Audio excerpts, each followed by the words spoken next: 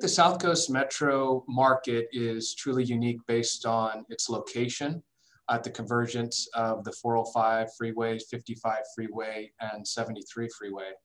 But it's a lot more than just location. I think the amenities are world-class and unmatched throughout Orange County. We have all sorts of unique and cutting-edge experiential retail. South Coast Plaza and other retail centers throughout the market.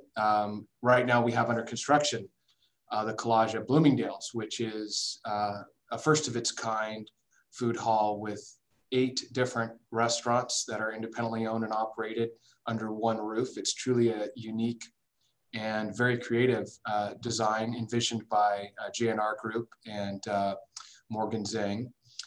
The planner and architect on that project is Interior Architects, and Servco is doing the build. And so that should be opening in the coming months here with the lift of COVID closure restrictions and project completion. So we're very excited about that. Also, the South Coast Metro market is inspirational, I feel, in its art and architecture with the Performing Arts Center, Segerstrom Concert Hall, Plaza Tower. There's a lot of very, very unique and world-class architecture that can inspire in our South Coast market. Servco Builders is a full-service construction company based in Orange County. We're 45 team members strong, and this is our 12th year in business. We specialize in office, retail, industrial, and life science construction. Currently, we have 6 projects going on in South Coast Metro.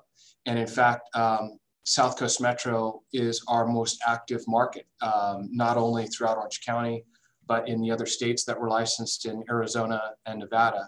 The South Coast Metro market has kept us the busiest. And I think that goes back to what the community offers and just the location, amenities, and product offering for corporations, from Class A high-rises like Plaza Tower to low-rise office industrial flex space like Harbor Gateway.